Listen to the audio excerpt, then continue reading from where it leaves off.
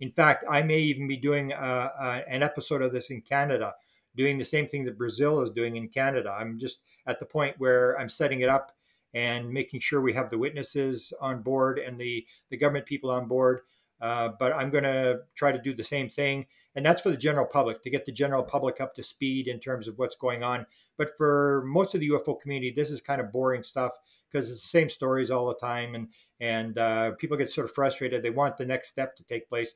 But the way it works is you have to sort of bring everybody along. You've got to get the rest of the public up to speed. And that, I think, is what's going on, whether it's the U.S. Congressional hearings or whether it's the Brazilian hearings.